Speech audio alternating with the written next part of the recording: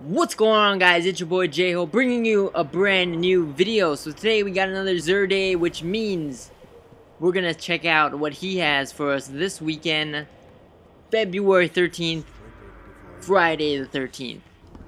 So here we go. Xur's back for the weekend. He's going to be down here in the lounge area of the hangar where all these dudes hang out and do their thing, whatever they do. And so here he is in the corner, and let's see what he got. Speak with me. So here we go. Here's his inventory for the weekend for the Titan. He has the Helm of Inmost Light helmet. It has strength on it, reduced melee cooldown when you pick up an orb, provides death from above and headstrong for Fist of Havoc, and increased melee attack speed. This helmet is mainly for strikers and I guess for PvP kind of. Yeah, pretty much for PvP because you got your Fist of Havoc stuff going on there. But in my opinion, and in other people's opinions, this one is not that good of a exotic armor for your Titan. So if you need it to get to 32 or something like that, then you can go ahead and buy it. But if not, you can go ahead and pass. For the Hunter, he has the Crest of Alpha Lupi.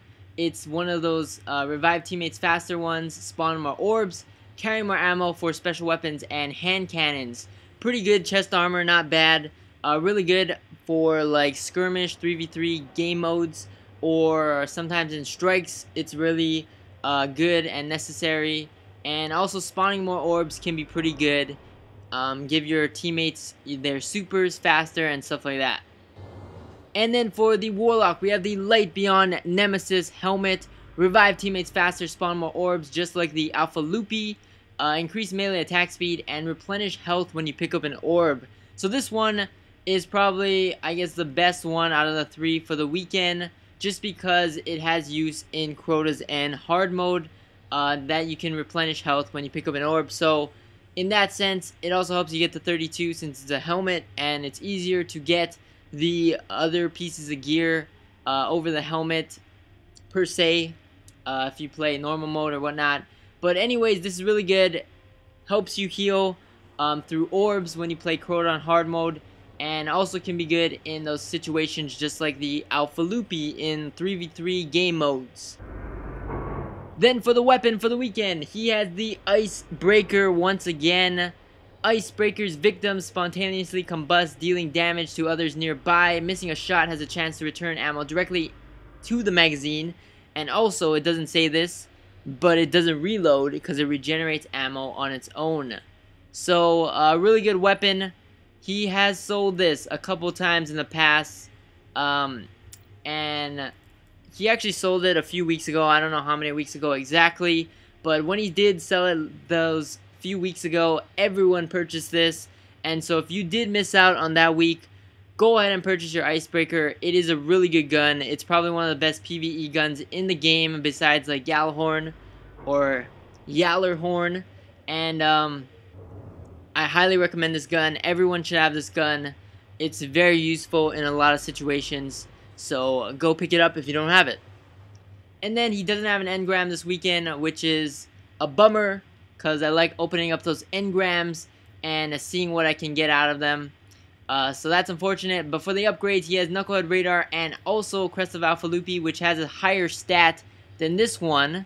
So it's up to you if you want to pay 13 or instead pay a Shard and 7,000 Glimmer. You can go ahead and do that instead.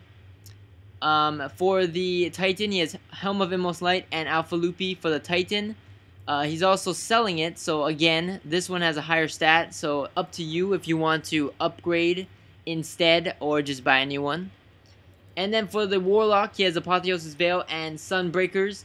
Apotheosis Veil, I really like this. I use this for my Warlock in Crota's End because of the healing ability, and when I can also activate my super to heal me back to full health as well. So I really like Apotheosis Veil. So in my opinion, I like it over the Nemesis. Because I do have both of them, and I'd rather use this in the Crota fight. But this one doesn't have too high of a discipline, so that's not that good. But if you need to upgrade your Veil, I recommend this one for the Crota on hard mode. For the weapons, he has Last Word, Icebreaker, Patience in Time, Super Good Advice, Gjallarhorn, and The Truth. So he's upgrading Icebreaker but I would just say to pay 17 strange coins instead, because that's obviously a lot cheaper than paying all that glimmer and the shard and stuff. And then so Gjallarhorn is probably your main go-to upgrade if you didn't do it yet. He's offered it many times though, so you should have an upgraded Gjallarhorn at this point in time. The other ones I would recommend is Patience in Time and Last Word, because Last Word's super fun to use in Crucible. And then Truth, and then this one, which is not that good of a gun. So that's about it for this video. Thank you guys for watching. Happy Xur weekend. Hopefully Xur brings some good stuff in the upcoming weeks. He also doesn't have the heavy ammo synthesis, which I'm kind of disappointed about, and a lot of people are pretty disappointed about it too. So hopefully when they maybe fix the heavy ammo glitch that they keep talking about in their weekly updates, Xur will finally bring back the heavy ammo synthesis to sell. And yeah, that's about it. So thank you guys for watching once again. Stay tuned for more videos. Like, comment, subscribe, and I'll see you guys later. Peace!